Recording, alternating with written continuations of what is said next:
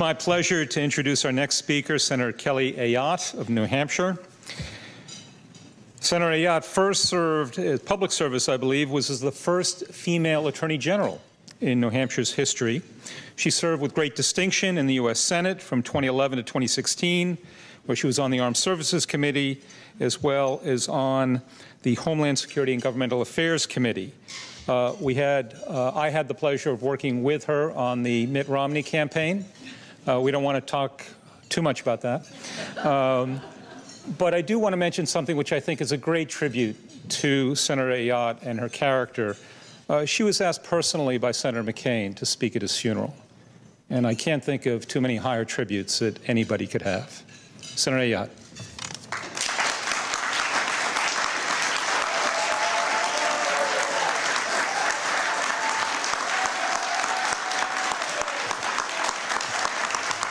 Thank you. Thank you so much.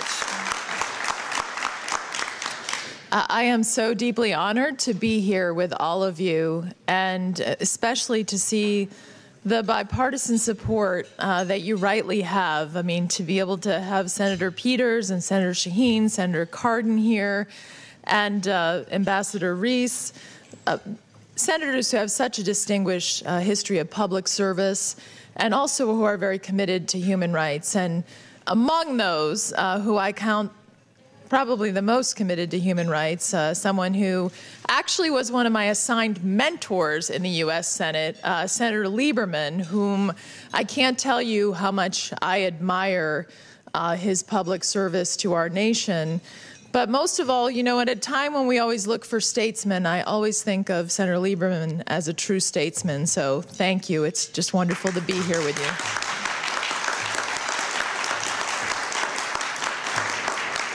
I want to wish all of you a happy new year as well.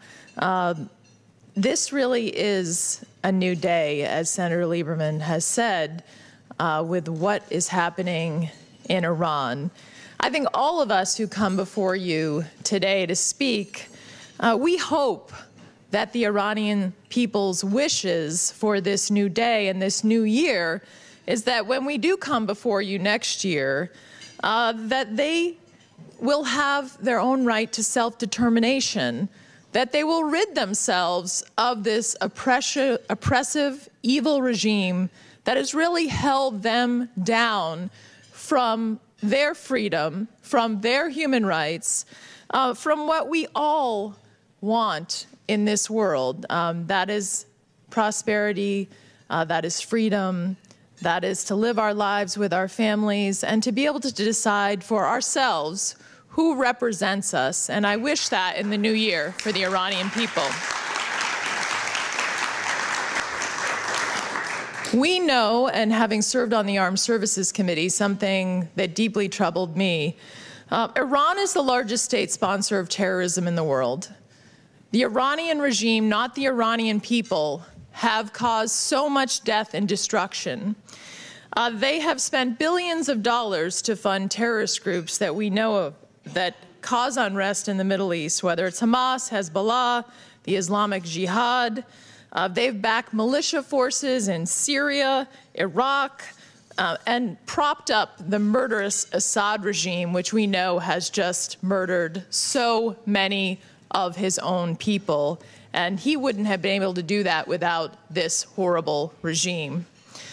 The regime, as you know, has been present, unfortunately, in so many situations, terrorist situations, whether terrorist attacks in Denmark, Germany, Belgium, Africa, Southeast Asia, South America, even in our own country. Let's not forget, they were part of a plot on our own soil here in Washington to assassinate the Saudi ambassador right under our noses. I mean, think about the boldness of that.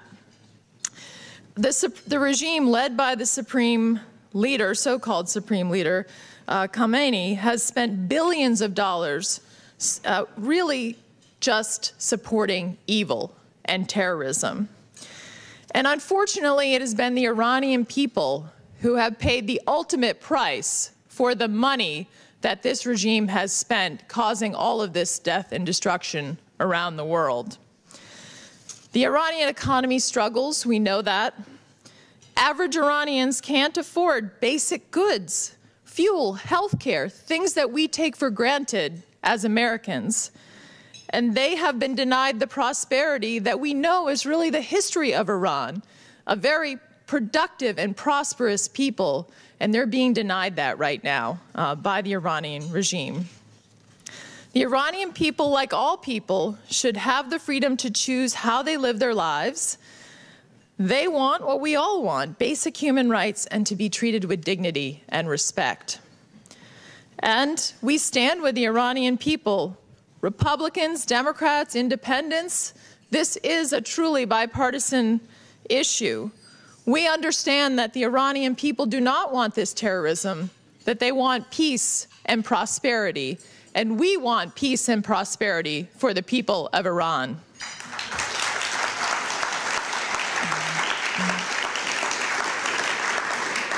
We all know, though, there is no peace or prosperity with the current regime in power.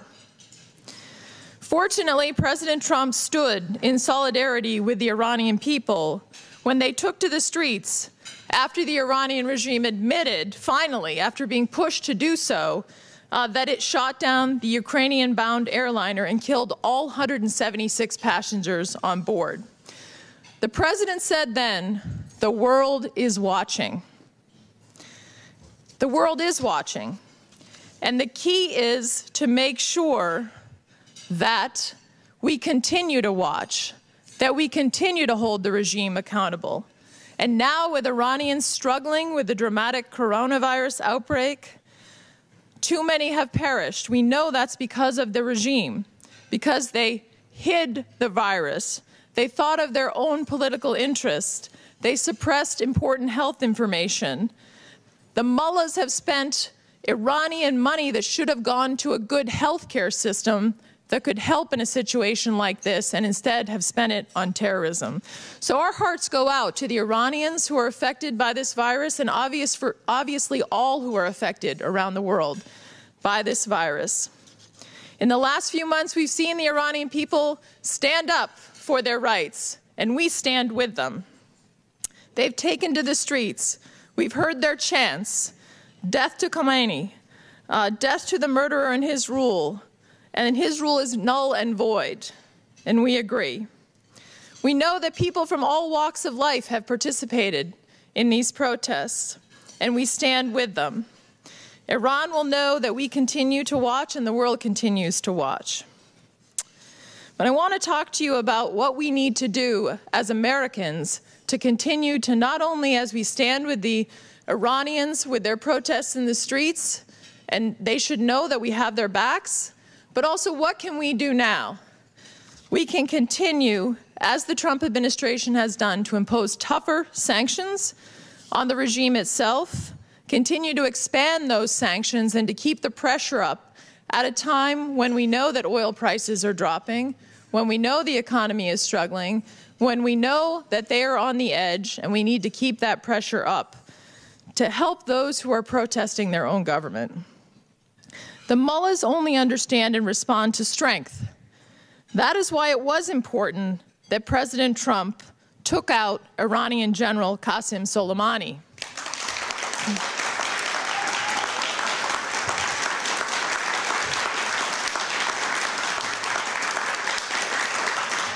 As has already been said by Senator Lieberman and others, he had the blood of so much blood on his hands.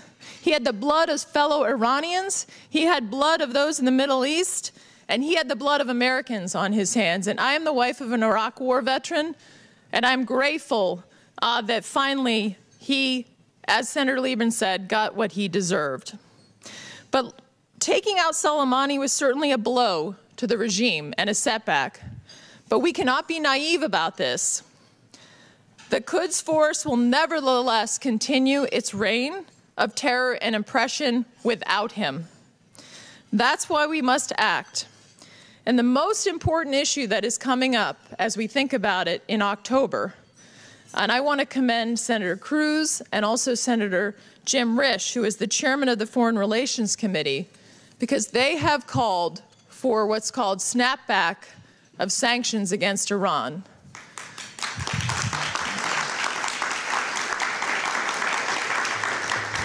In October of this year, what will happen if we do not act, if we do not push for snapback, if the world does not push back? Iran, the arms embargo against Iran will be lifted. What does that mean? What that means is Iran will be allowed to buy and sell arms, purchase tanks, purchase fighter jets from China and Russia, and continue to pursue, now almost legitimately, advanced ballistic missile technology. This is a huge danger as Iran continues to develop this technology to place a nuclear warhead on a missile. And to all of our European friends, this should be a deep concern to them. If Iran, with the lift in the arms embargo, is allowed to get more advanced technology, that can harm our European friends, that can harm our friends in the Middle East, that can harm our friend Israel. And we also know, I know from having served on the Armed Services Committee, they continue to pursue the technology to develop an ICBM that can hit the United States of America. And so we cannot legitimize their access to any type of missile technology, to arms, or for their ability to sell arms to bad actors. And that's why snapping back sanctions under UN Resolution 2231, which some have said we do not have the authority to do so, I believe very firmly that the United States of America has the authority to do so, and that if we do not act, the world will be in danger. And so I would say today, what can we work on as we think about what we need to accomplish before the fall, is to really focus on making sure that the arms embargo is not lifted on Iran, that the sanctions are snapped back.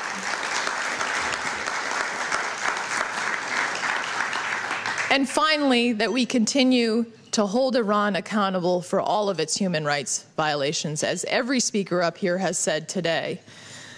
This is a time where we have an opportunity to come together to continue the maximum pressure campaign, to make sure that the people have the right to regime change in Iran, and that they can live in freedom and prosperity. I want to thank you so much for having me here today. The work that you do, as Senator Lieberman said, is so critical, and the voice you have is so strong as Americans. And we very much, our hearts go out to the Iranian people, but we know that they are strong, and we know at the end of the day that their voices will prevail, and that they will determine their history, not this current regime. Thank you.